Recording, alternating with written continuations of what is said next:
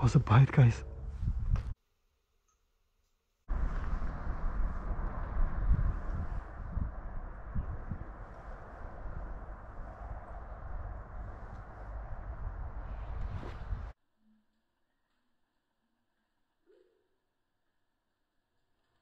Hello makeshifters, this is what we're making today.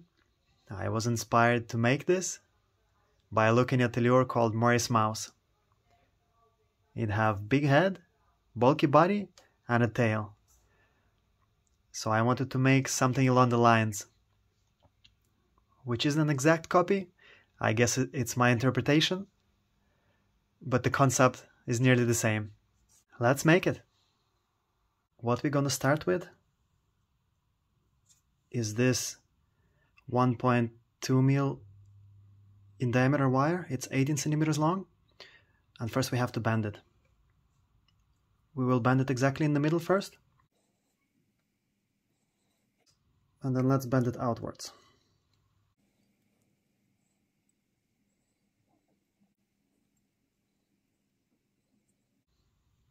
Let's make it straight.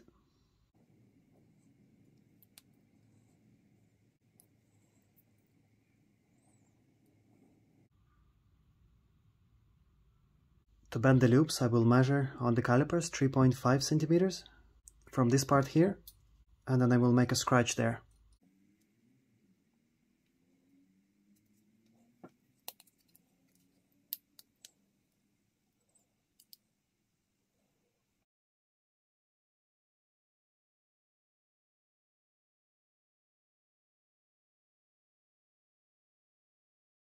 This is what we have.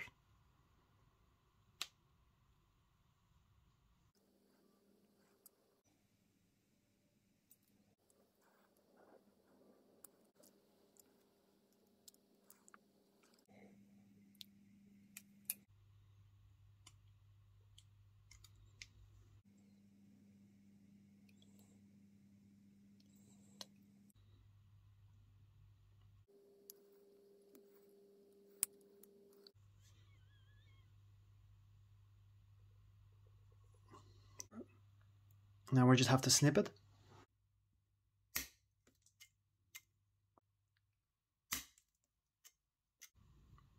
Now we need to file sharp edges.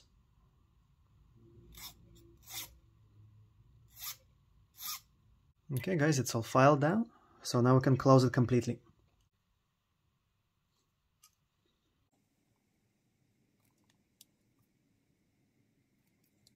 Here we go guys, it's pretty closed. You see, the two hooks are catching onto each other. So let's say if we get a fish, the fish will pull. It's not going to open our little wireframe. It is tracking this way a bit, if I can straighten it. Just need to straighten the loops.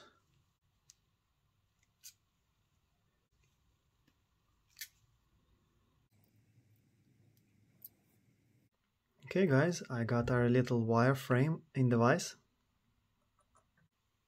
I'm going to use my bigger bobbin, and I'm going to use a red sewing thread.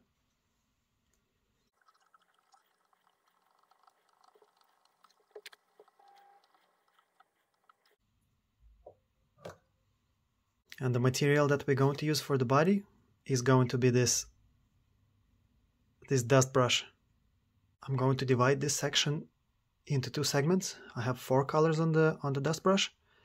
So 2 colors gonna go here, red and yellow, and then green and blue gonna go at the front.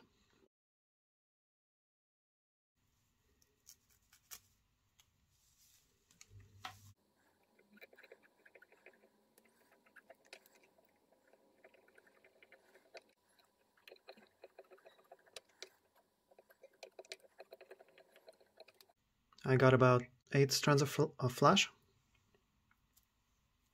I'm going to come in underneath, fold them over, and tie them down.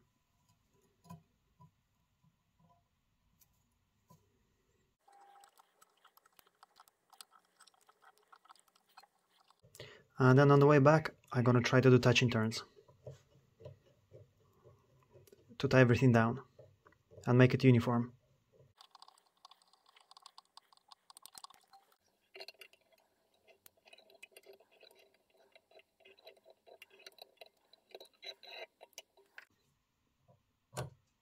To protect this area, since it's going to be a pike fly, we are going to apply some hot glue. This is your standard hot glue gun that uses your standard hot glue sticks.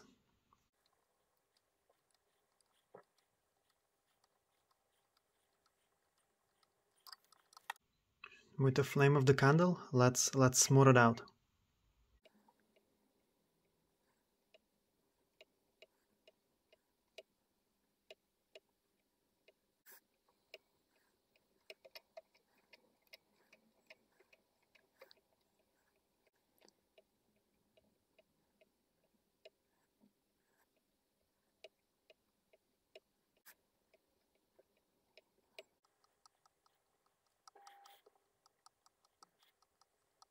Okay, the glue is dry.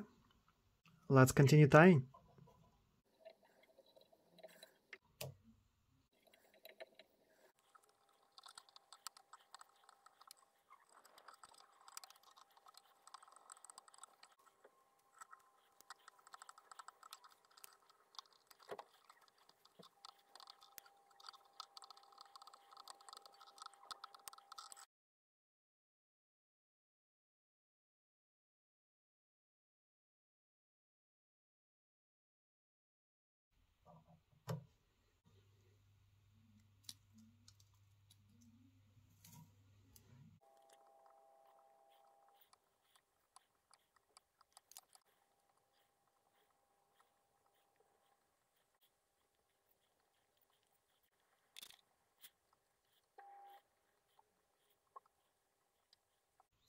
Okay, now we'll just wait for it to cool down.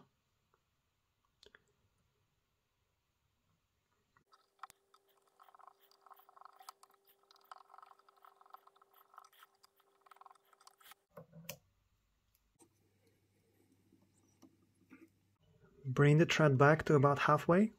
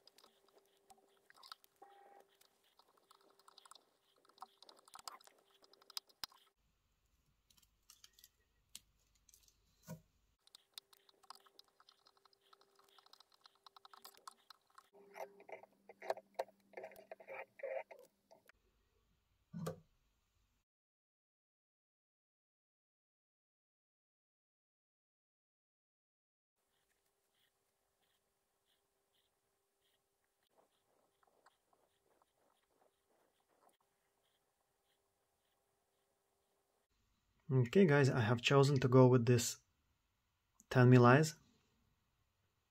I think they will go just nicely at the front of this lure. Let's get the glue a little bit hot again, and then we can apply them.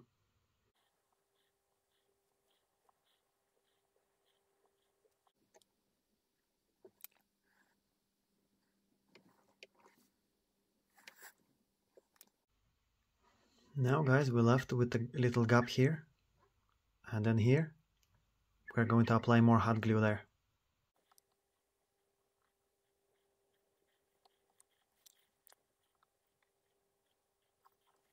Let's smooth it out with the flame.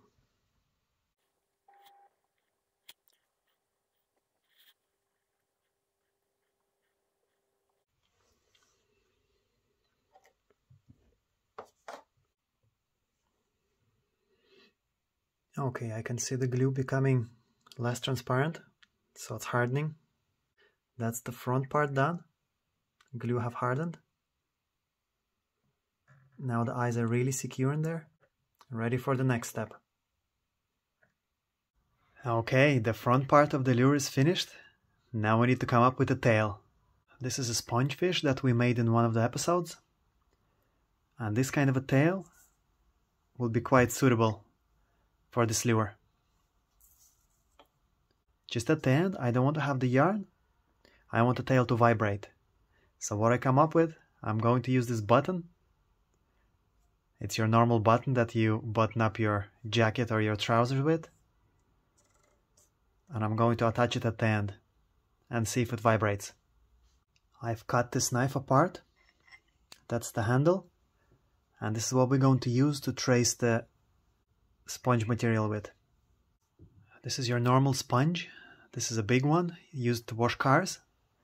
This is your clamp, your knife handle, and that's a scalpel. And I'm just going to trace it around.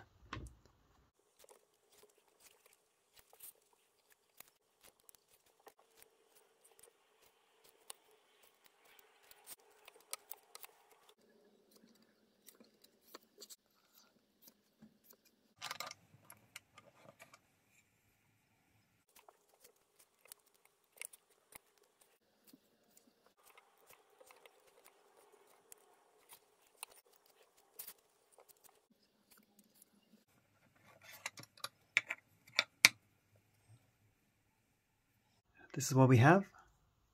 And there's 4 sharp edges now. We need to round them off.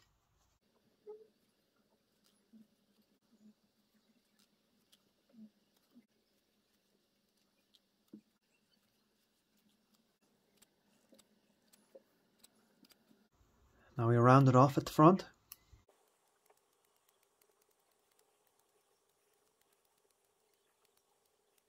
And now round off the tail.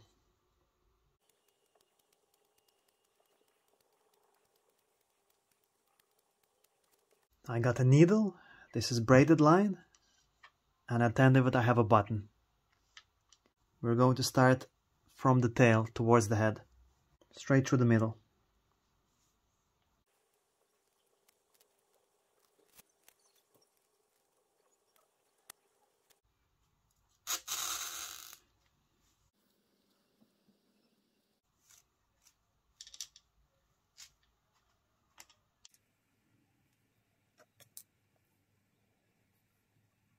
We run it through the sponge fish. We don't have the button tight to the tail. We have it a bit out, so it has room to wiggle. The hook I have on the vise, it's Gamakatsu, Worm 323 in 7/0. Still going to use the same sewing thread in red. Using different bobbin this time with a stainless steel tube. If you want to know how to make all these bobbins and whip finishers, I leave the link in the description.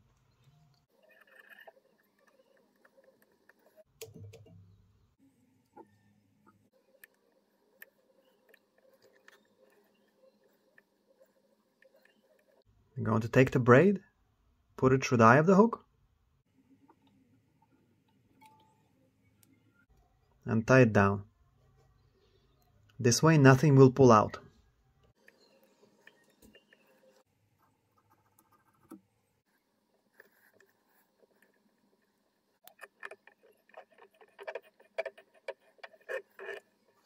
We were whip finishing away from the hook eye, now we'll whip finish towards the hook eye.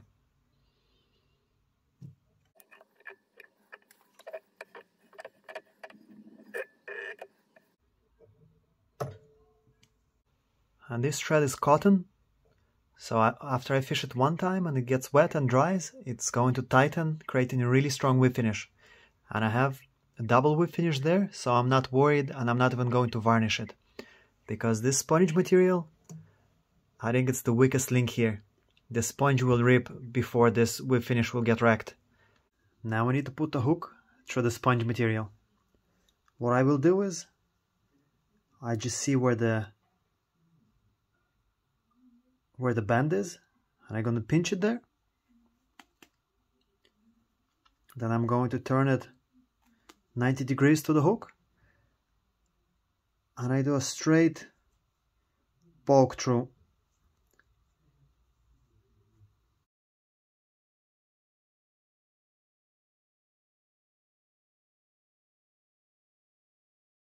Now it looks no different to them silicone lures that you put on an offset hook. And when the fish bites, sponge material is soft, it's going to bend it and get hooked. Let's give it some color. Black top.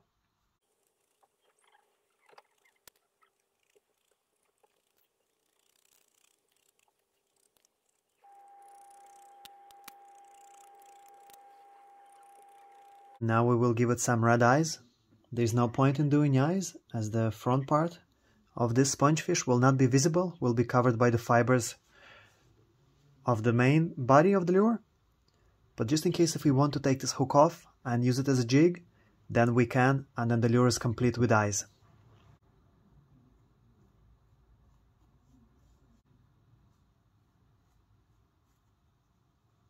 Now some green stripes on the side.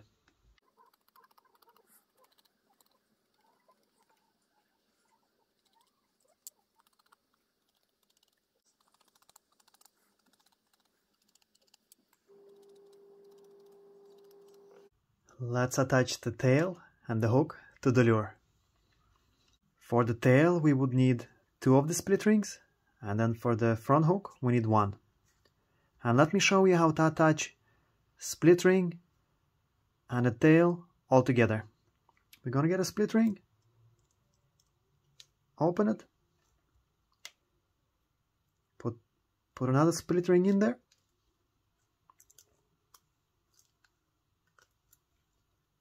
there's a little gap,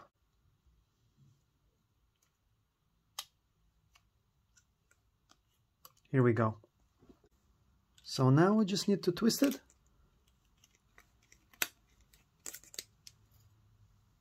and now in one motion the split ring and the hook attach to each other.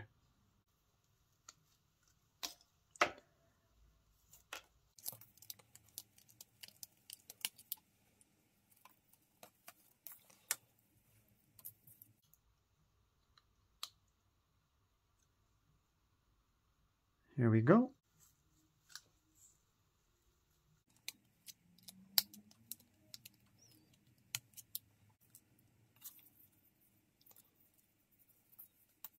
Lures are ready. Let's check size and weight. Altogether, it's pushing 22.5, 23 centimeters. It is weighing 15.4 grams. That is dry. When a spongefish will be full of water and the material will absorb water in it, altogether it might be weighing 20-25 grams. It's time for a water test. Uh-oh, she doesn't sink.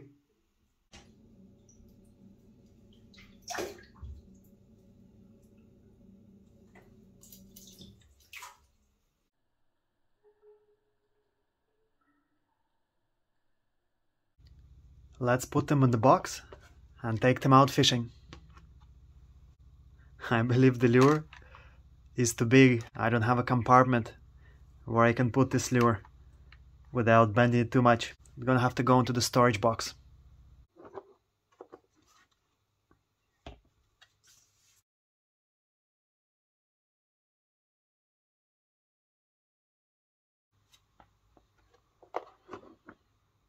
Okay guys, we are out on the water again, on a big river.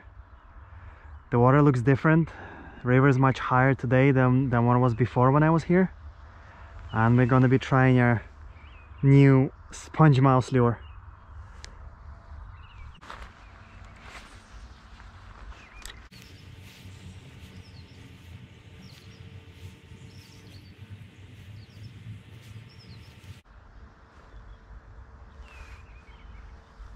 Whoa, I love the action, guys.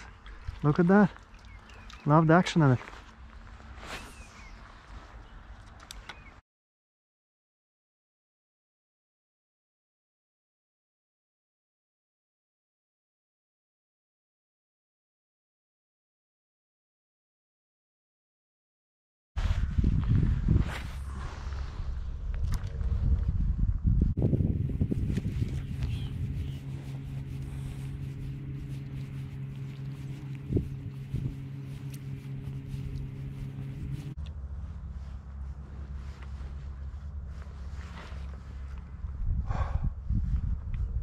was a bite, guys. Oh, finally.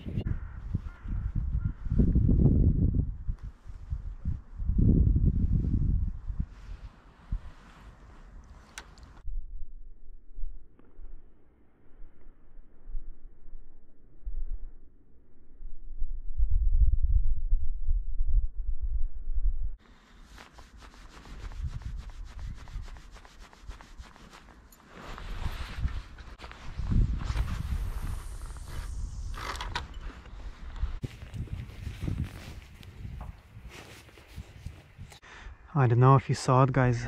It probably wasn't visible on camera, but something big was going after the spongy mouse lure, and it wasn't the pike. It was not the pike, guys. I don't know, what it could have been, a big trout or a salmon.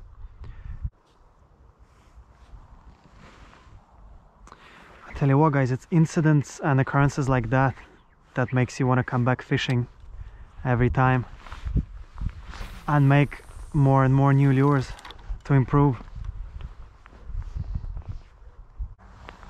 Let's try the sponge fish.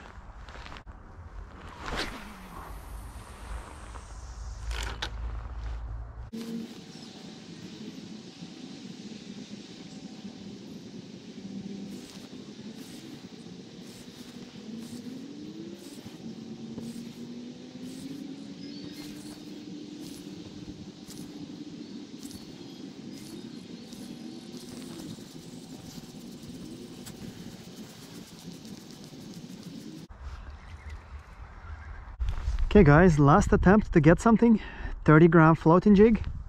Let's see what we can do.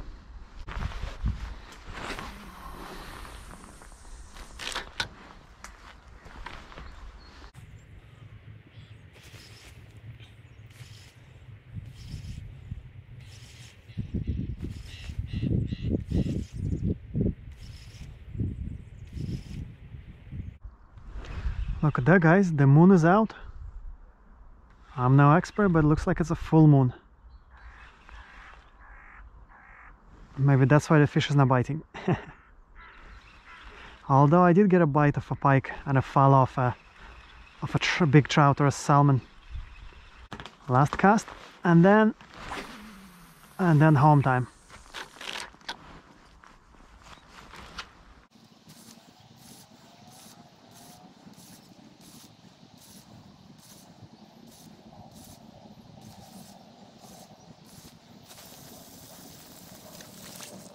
It was another blank day today, but it wasn't as bad as the previous outing. At least I got a bite and a fall off a big fish that seemed like a trout or a salmon. It was pretty good. And the main thing, I've tested the lure. It was working just how I expected and even better. I expected the tail to kick, but I didn't even think that when you twitch it and jerk it, that it will dart and then go to the side, and then dart again and go to the side. So pretty cool. I'm gonna go home, take some rest, and think for a new lure for our box.